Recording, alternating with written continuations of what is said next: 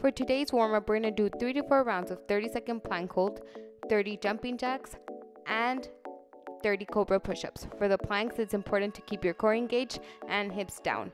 For the Cobra push-ups, try to maintain your body as close to the ground as possible. We're also adding a little isometric work. We're going to do 35 seconds of handstand holds. For the handstands, you may kick up the wall or just walk up.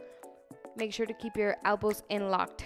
Also, for the wall sits, try to maintain your sit at a 90-degree angle. And the high plank keeps your hips down.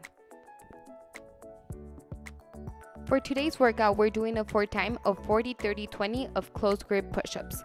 Unlike regular push-ups, your hands are going to be a little bit closer in together.